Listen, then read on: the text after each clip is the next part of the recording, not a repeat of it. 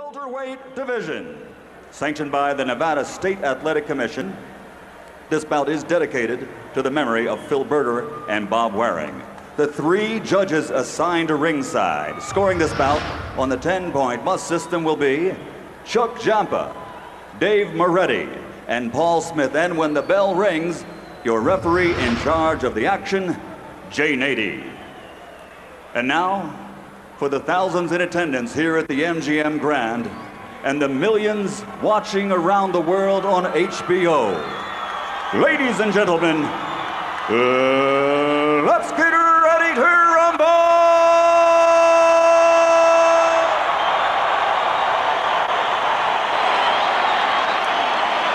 Introducing first, out of the blue corner, wearing white trimmed with blue and weighing in at 146 pounds.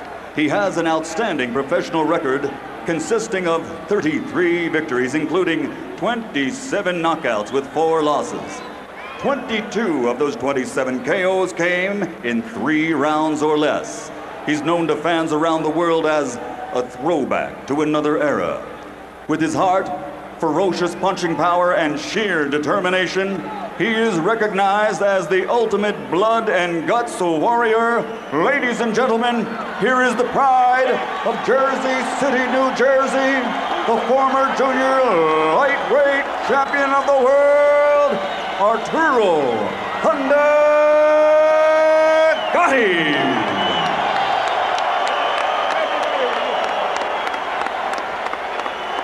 Across the ring, fighting out of the red corner, wearing burgundy, trimmed with gold and weighing in at 147 pounds. He captured Olympic gold in 1992. And now, as a professional in 34 bouts, he has 32 victories, including 26 knockouts. His only 2 defeats were by disputed decisions. In 21 bouts, a world title was on the line, and he won 5 championships in 4 divisions. He returns to the ring tonight, resolved to once again march forward on the path to glory. Ladies and gentlemen, from East LA, presenting the 5-time champion of the world, the Golden Boy, Oscar De La Hoya.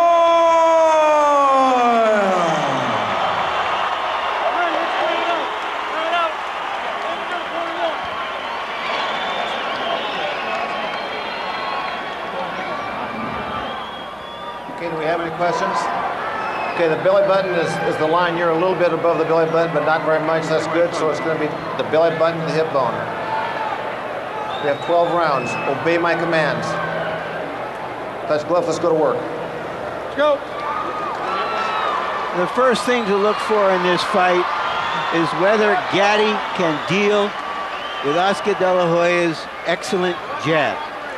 If he can't deal with the jab, it will be short and bloody. 5 years ago, when Oscar De La Hoya first fought Julio Cesar Chavez here in Las Vegas, he cut him in the first 30 seconds of the fight with a jab.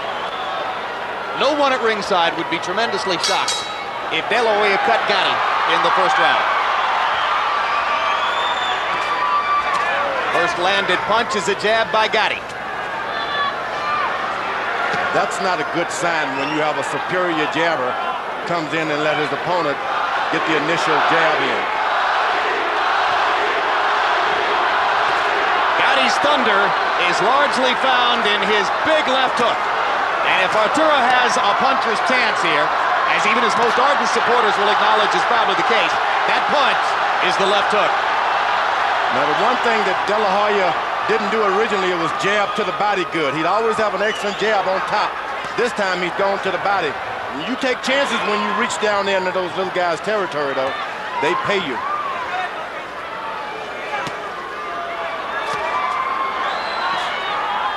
Against 130 and 135-pound fighters, Gatti always looked bigger and stronger than his opponents. Now, for the first time, he faces off against a man naturally larger than himself. You think about it, Oscar De La Hoya is moving his head, bobbing and weaving. He's got the height advantage. You don't want that. Right hand for De La Hoya. Floyd Mayweather Jr. promises that Oscar will make his seemingly underdeveloped right hand into a much bigger weapon in this phase of his career. Gatti has always been vulnerable to the right hand, Jim. Angel Man Freddie hurt Gatti with the right hand early, and that punch ultimately led to Gatti's demise. Big left hook by Gatti. The first thing I notice is that Gatti is doing more ducking and head movement to avoid the jab, and that's why De La Hoya has been unable to establish it as yet. And the problem with that is De La Hoya is bending his knees to try to jab. You don't want to give up your height advantage to a puncher. Let him reach and miss up on top. Don't beat him down there where he wants you.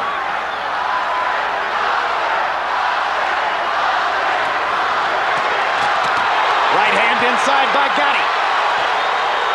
De La Hoya flicked him with a left.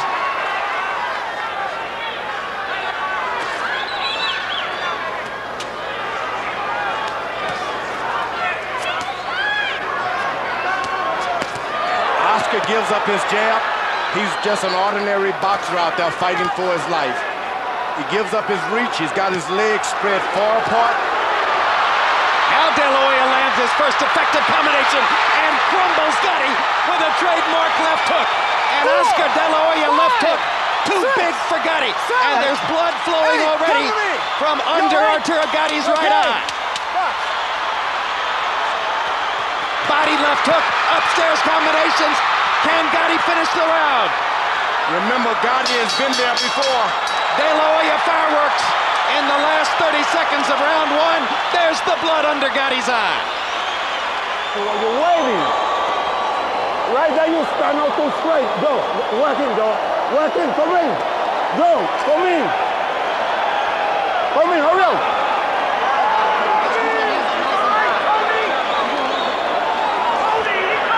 Joe Souza, the cut man, using a 1 pound end swell He's scared of it. on Gatti. Right hand left hook. And then use your measure, huh? Bang, okay? All right, good. Use your jab. Keep doing like Another look at the knockdown, Larry. Gatti was doing excellently until he stood straight up and caught that left hook late in the round. Up until that time, he had fought what for him would be regarded as a perfect round. Oscar De La Hoya is a welterweight with a middleweight left hook. And that left hook was the difference in round one. The problem for Gatti is he has to fight a perfect fight to have any chance to stay here. And now Gatti comes out winging shots from both sides, seemingly already ready to let it go for broke. A very busy Oscar De La Hoya threw 73 punches in round one and looks energetic at the beginning of round two as well. Oh, an uppercut, right hand uppercut by Gatti momentarily stumbled Oscar. box.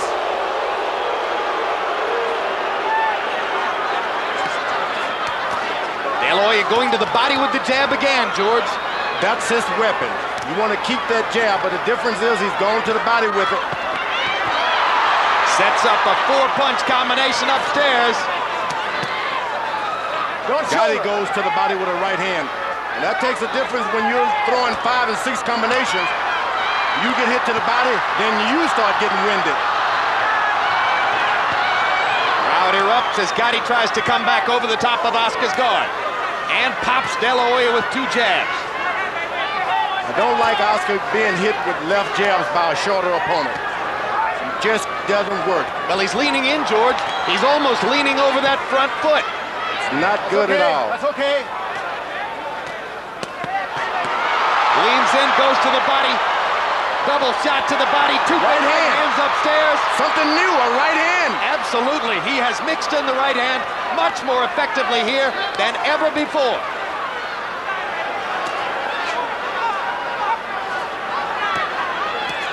Here's a guy, Gatti, who's been on the floor. He's gotten up before in his life. He's been blooded. This is not going to bother him. It's only what have you done to me lately, not what you did. Now, in a way, the farther he falls behind on the scorecards, the more dangerous Gatti will become. Because he'll get more reckless. He has a left hook. Watch your heads! Question will be, how long can Gatti last in the fight with the blood flowing the way it is? But the big gash is under his eye, not above it. Ooh, excellent body to the body. shot. And another right hand to the body. And De La Hoya has clearly worked to make the right hand better. I like he throws his punches and step back and invites the guy to come in for more.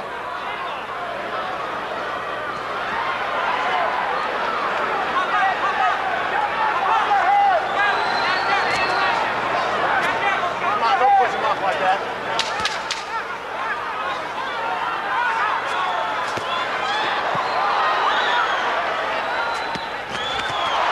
Another big left hook upstairs. Wobbles Arturo Gatti as the bell sounds for round 2. Next Wednesday, check out another edition of the new one-of-a-kind series On the Record with Bob Costas.